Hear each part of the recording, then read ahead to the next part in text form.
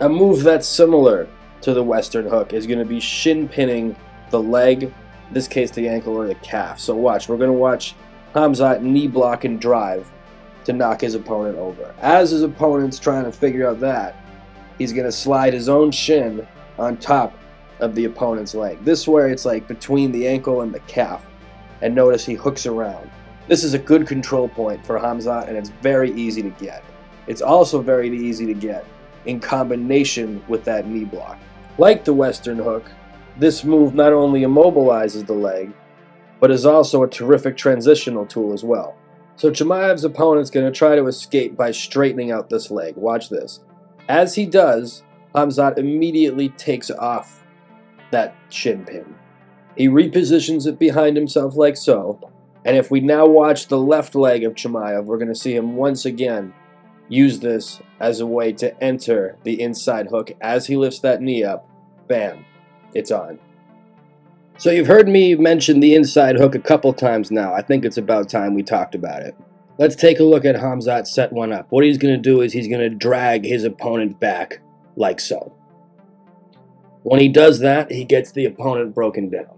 A pretty typical reaction is for the opponent to try to get back up right away. So watch as his opponent lifts his knee to try to get back.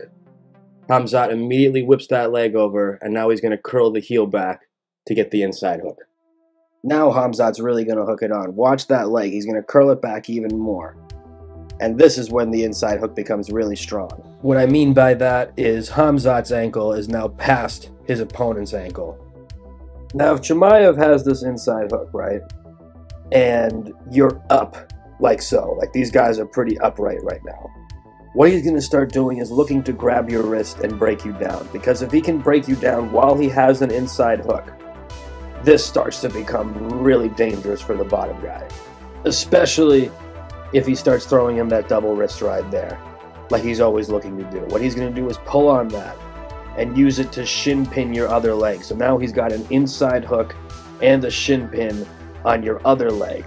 And now you're in some real danger, especially because you're turned away from him. Let's look at another angle here. Here you can see the inside hook, and here you can see that shin pin. Notice how broken down the opponent is now. Khamzat's like just sitting on him, posturing up, and the opponent's stuck, turned away from Khamzat because of that leg configuration of the inside hook and shin pin. One of the only things this guy is going to be able to do is try to get up onto his elbow in an attempt to begin trying to escape. But all that does is open up the double wrist ride that we talked about, right? We've called this the Dagestani handcuff in the past. I've made a video where I called this a Dagestani handcuff. And that's going to allow him to suck that wrist in and really start putting the weight down. Once that weight comes down, oh, you're just trapped there. It's a miserable position. He can beat you once he frees that left hand. Not only that, but turn too far away from him, and he starts going for the rear naked choke. So it's a great position. That inside hook, you can get it from the turtle position, or you break them down to their back and you get that inside hook and shin pin. And one thing you're going to see a lot